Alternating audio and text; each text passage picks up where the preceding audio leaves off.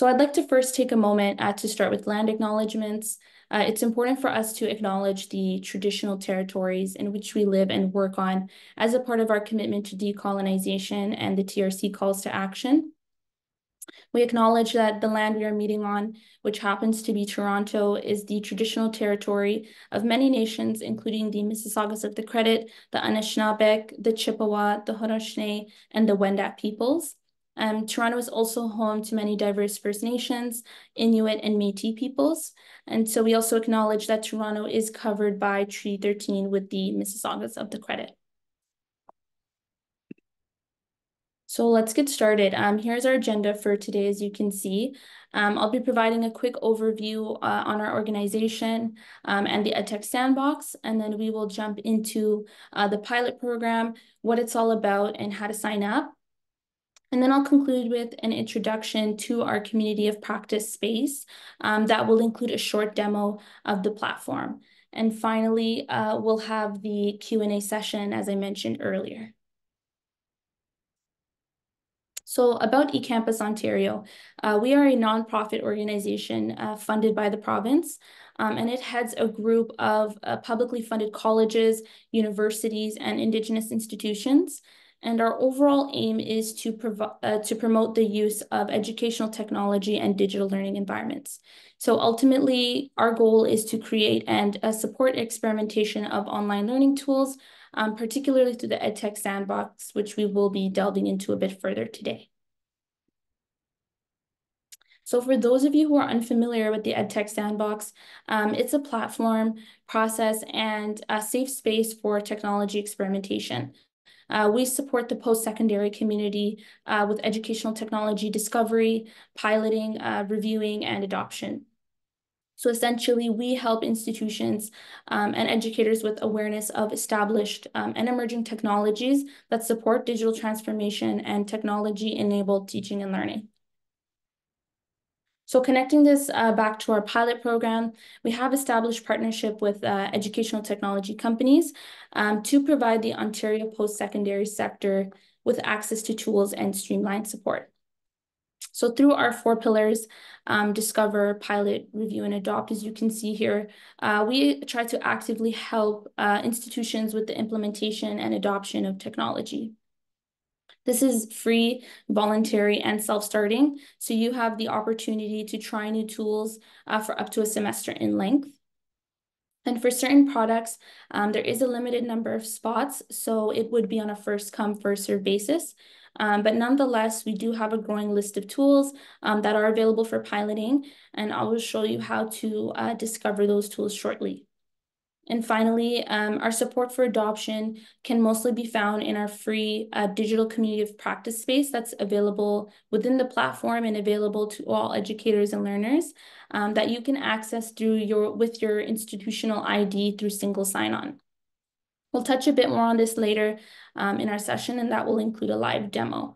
So now we've touched on that background information, I will walk you briefly through the EdTech Sandbox platform, and I believe my colleague will also share a link in the chat to the site if you would like to also open that up on your device. So this is the EdTech Sandbox homepage. Within the Sandbox, we host a searchable repository of educational technologies. So if you select the Browse All option here, this will redirect you to that page in which, as we wait for it to load up here shortly, you'll be able to see all of the product pages that are available of each EdTech that's available through the EdTech Sandbox. So through the various filters here that you can use, you can discover tools based on your needs. And I just wanted to highlight that we also work with vendors on an ongoing basis to curate information and resources that will support pedagogical and technical implementation for you. So just to explore some of these filters here, we have product categories you can see. We also have academic discipline, learning method, platform, language here as well. And also want to highlight, we have an Ontario Extend filter, which is a professional development platform that eCampusOntario supports. So through this filter, you would be able to find technologies that each module introduces. And if you want to learn more about that, my colleague will also share a link in the chat to this platform for you to explore that further if you'd like. And so we have further filters such as accessibility and LMS integrations. And we also have additional toggle filters here for further filtering, particularly the pilot available filter, which finds and filters technologies that provides free pilot opportunities. So for today, I'll be exploring the accessible web tool. So let's select this page so we can see how that looks. Awesome. So this is the accessible web page for this particular product page. Here you can see the product description, the features here as well as learner considerations, educator considerations, product specifications. This might be important to you in your adoption journey. We also have cost. I also want to highlight the resources tab here that could be very useful to you. Again, just additional resources related to pedagogical and technical insights. And we occasionally have case studies available for specific products, which you would also find hosted underneath this tab. We also have a review tab here in which you would be able to access reviews from fellow learners and educators who have experience with the tool and have provided their overall rating of the tool, their feedback, and key benefits and areas for improvement that might be important for your consideration. So all reviews would appear under this tab in which you can explore and see if they may be relevant to your concerns. We also have here a starter video. We also have some product screenshots here. And I want to highlight some buttons up here, including the request demo for the tool. If it's available, you would be able to access that through this option here. We also have the pilot tool option in which you can complete a simple interest form to sign up for up to a semester free access. And here is how reviewers would submit their review of the tool, in which we, in collaboration with the Experience Design Lab, occasionally provide paid applied research opportunities if available for that tool. So you would access it through there. And finally, I want to highlight the community of space practice that I mentioned earlier. This is a free resource available for all educators and learners, and it was designed to be seated in every single product page to provide you with the option to explore further pedagogical and technical insights. Because we recognize that, the journey of adoption is beyond functionality, and educators and learners might want to have a deeper understanding of the tool and what its impact is on teaching and learning. So we aim to connect fellow educators and learners with other community members to share their best practices and experiences. And through this channel, we also work with vendors to support inquiries and expedite any concerns or considerations you might have regarding that specific tool. So I will be concluding the demo of the Sandbox platform here, but I will now show you how to maximize this community of space resource. So we're also just going to head on over to this page, in which this is the community of practice space, and my colleague will share a link again to this resource if you want to open it up on your own device. So you can click sign up now, in which you would be able to create an account with your institutional ID through single sign-on. In this case, I'll just log in with my already existing account.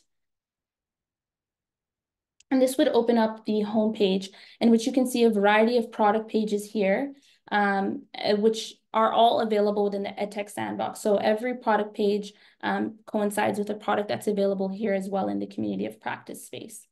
As you can see, I want to highlight that you can actually click, I'm already a part of this page, so let's see, CrowdMark, yeah. You'd be able to select join here to sign up for all updates and news related to this product. And I'll discuss ways you can maximize each product page a little bit later.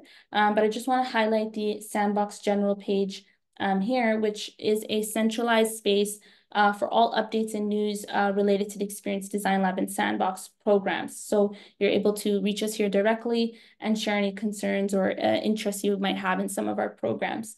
So that would conclude the live tutorial of the community of practice space.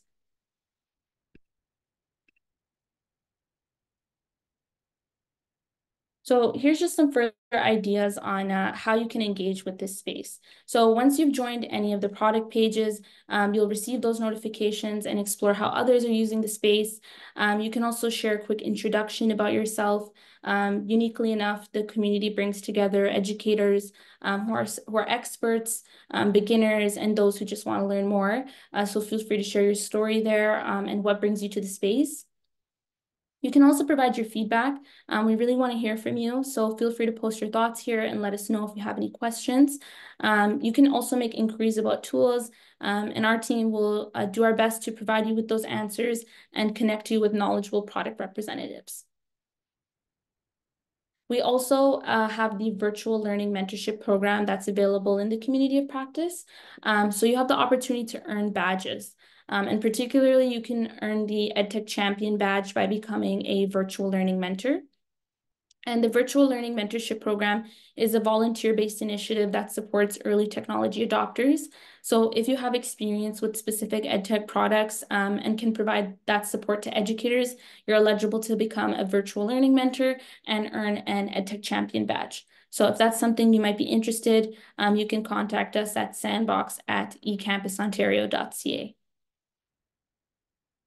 So let's connect all of those pieces together that we discussed and walk you through the educator process. So after exploring and discovering the EdTech product you want to pilot, educators and admins can access that interest form by visiting the pilot page on the EdTech Sandbox, which my colleague will share a link in the chat.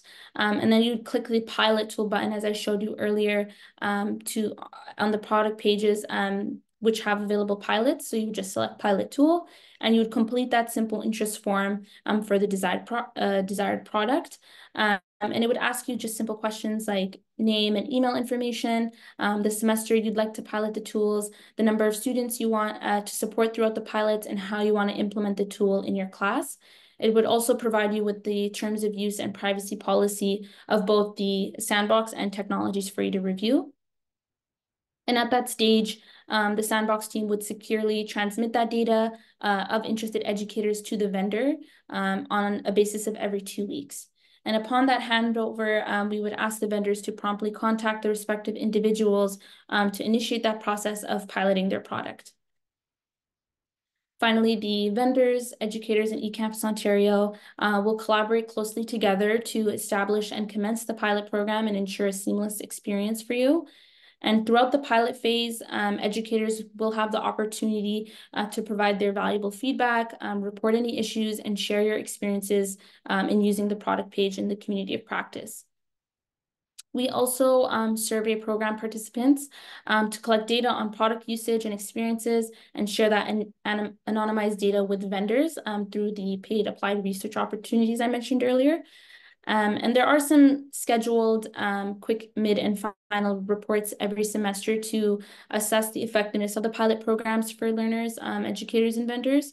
So the reports for learners and educators takes no more than 10 minutes to complete, and it would essentially provide a comprehensive overview of your experience in the program, about your participation, feedback on the benefits of the program, and with regards to any suggestions for improvement you might have. And these reports really help us to understand the program's impact on educators' professional development and enhance learner experiences all around. So just a quick checklist of what we discussed. We have made some foundational changes to the program this year. The advantage of this year's program is that you can engage at any time and request for a pilot whenever you come across an interesting technology, and we're going to do our best to support you in your digital transformation journey. There is no deadline for the pilot applications, and our goal ultimately is to provide you with direct support in your tool discovery journey through supported navigation, experimentation, and applied research opportunities like we discussed. We strongly encourage you to make use of the community space, to stay in touch with your peers across the province, and stay up to date and informed on the latest educational technology developments and insights. So with that being said, we want to thank you for listening this far. We appreciate your time and attention. And with that being said, I would like to open the floor to any questions and suggestions you might have. I also have my colleagues here, Chris, Mo, and Ramaz, who might be able to cover some of the questions you might have.